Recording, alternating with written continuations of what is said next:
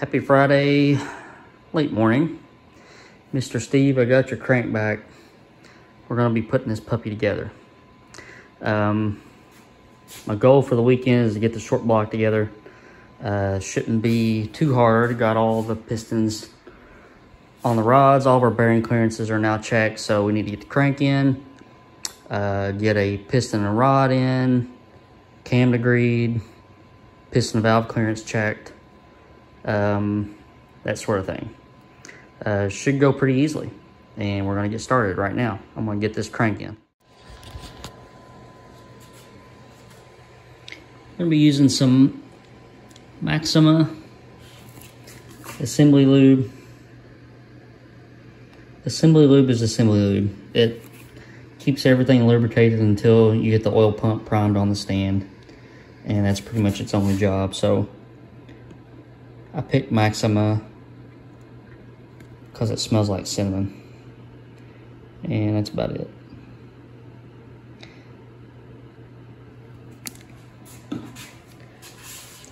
Add a little bit more to this guy. Get it smoothed out. Goes on real slick on these coated bearings.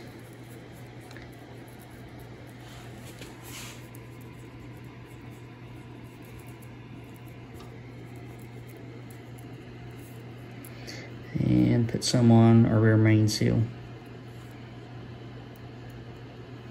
If you don't want a dry seal on startup, that would be a no-no.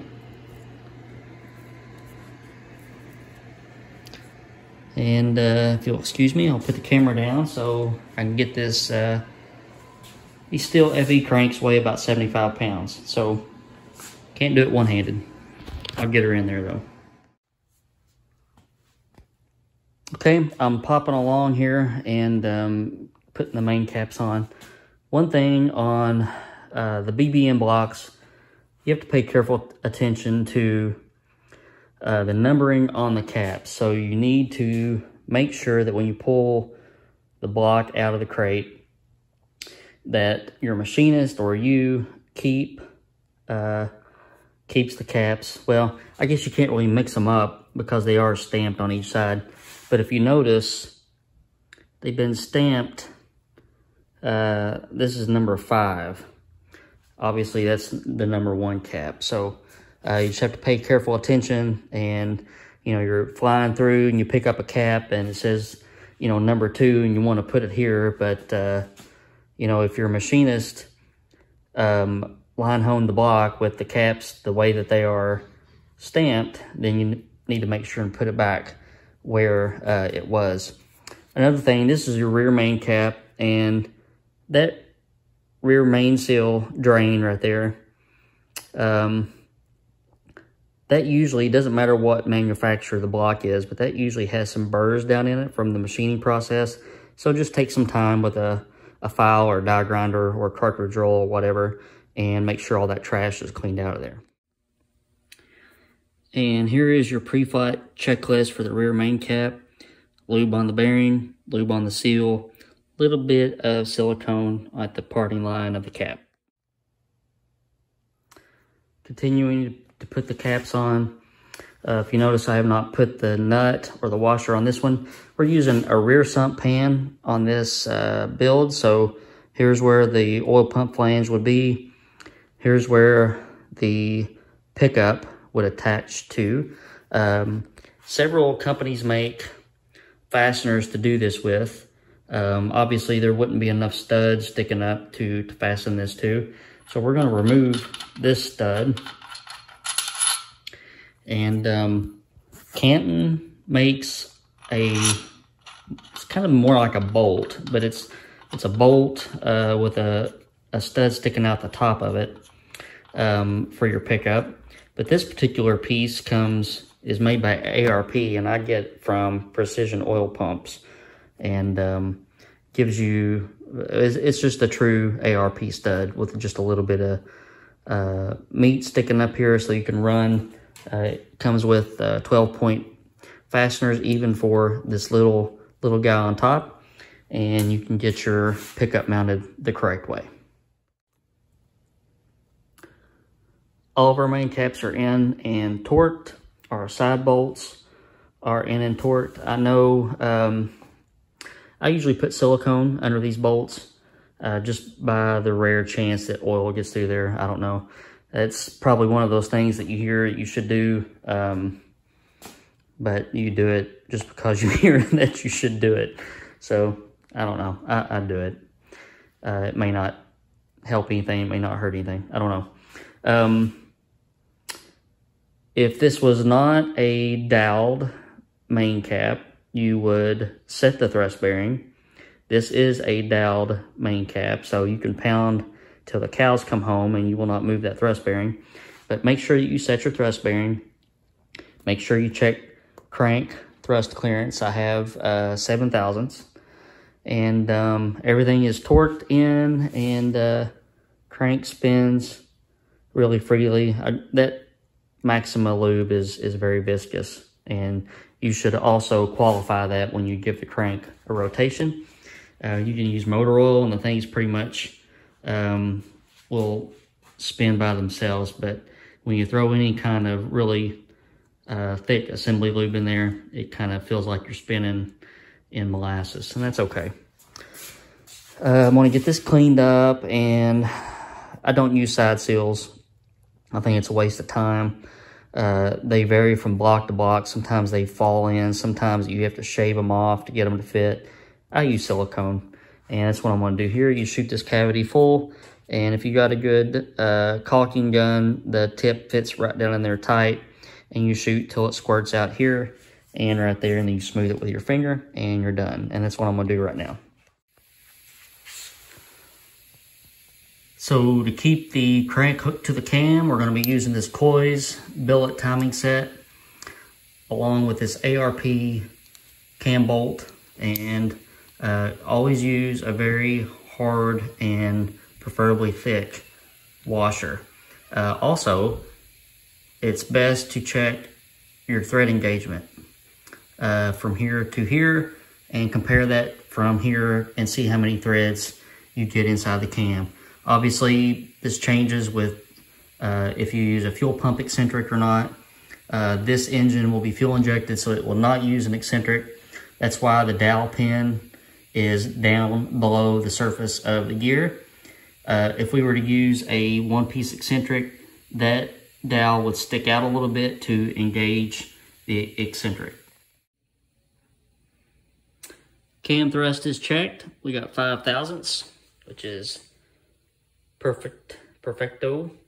Remember, when you are checking any in play, whether it be your crank or your cam, you don't want to pry to get clearance. You want this to have clearance at rest. So you want it to thunk, thunk. You don't want to get over here and start prying on stuff to gain clearance. It is what it is. If you don't have enough clearance, then you need to either sand your thrust plate for your cam or sand your thrust bearing for your crank. All right, it is cam degree time, and I've got one piston rod assembly already in. Now, you can degree the cam off of any cylinder that you want. For some reason, it's standard operating procedure to take it off number 1, but you can degree off of any cylinder, and it is often advantageous to do that just to see what your cam is doing. All you need to do, whatever cylinder that you're on, you need to find true top dead center for that cylinder, and then 0 your degree wheel, and then start from there. I'm gonna get set up, we'll get this cam degreed. All right, cam is degreed. If you wanna see that process, I have other videos that show how to do that. The cam was pretty much spot on. Less margin of error than I can correct with a timing set. So we're gonna call that good. And I'm gonna move on to putting the timing cover on. And since everything's buttoned up there, I don't need to touch the gear or anything else regarding the timing chain. And we'll get that timing cover on. So pre-flight checklist for a timing cover. Make sure your cam thrust clearance is checked.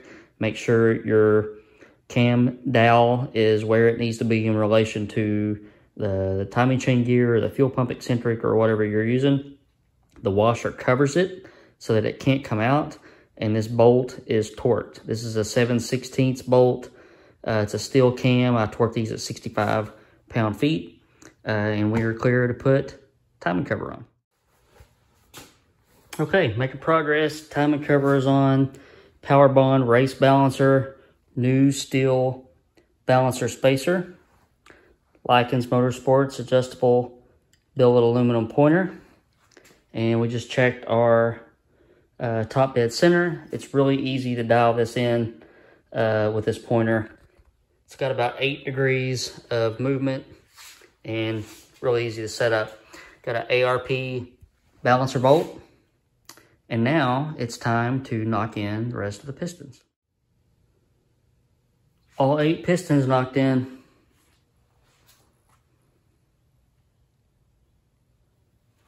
We are ready to rock and roll.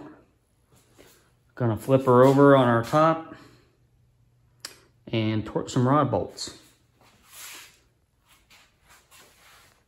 Nice coated, crown coated pistons reflect the heat into the chamber and also protects the piston.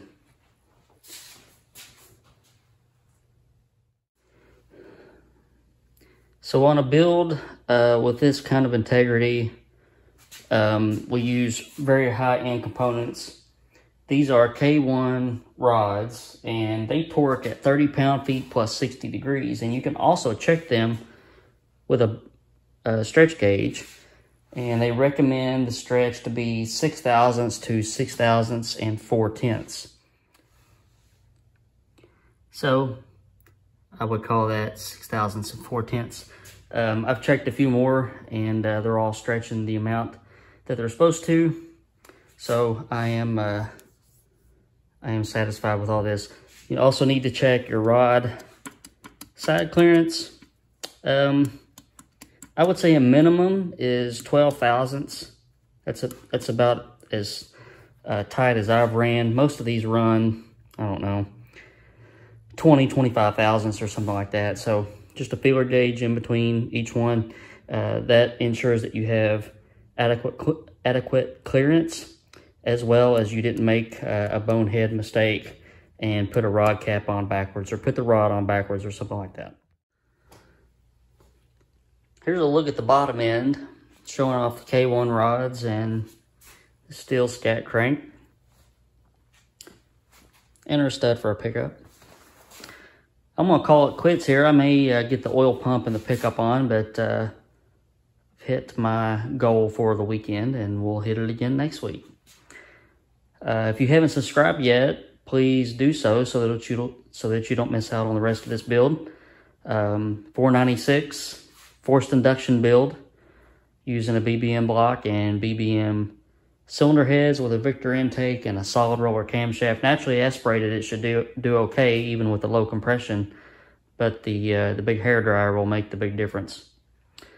But hit that like button. There's not much not to like about this. And hope you're having a good weekend.